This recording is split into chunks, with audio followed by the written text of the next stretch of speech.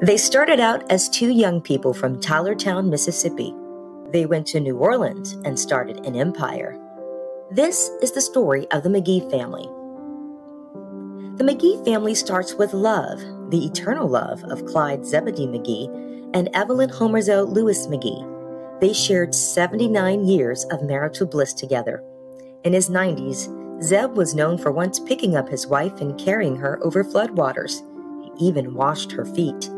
Together, they had 9 children: Shelton, Clyde Zebedee Magee Jr., also known as Lamar, Curry, Malcolm, also known as Hymel, Quintella, Emma Jean, Linda, Randolph, also known as Hoopy, and Willeen.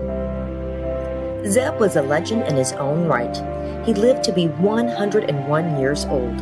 His queen, Homa, lived to be 95 years old. Zeb operated Magee & Sons Wrecking and Salvage.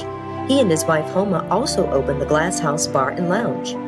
The Magees were heavy real estate investors, building a real estate empire in the lower Ninth Ward of New Orleans. They also owned several other properties in Louisiana and Mississippi. Zeb is known for giving advice and showing others how to be entrepreneurs. Homa was a savvy businesswoman and often taught her daughters and granddaughters how to be a good wife. In addition to their 9 children, the Magees had 25 grandchildren and 51 great-grandchildren. They are missed, but their lessons and legacy will live on.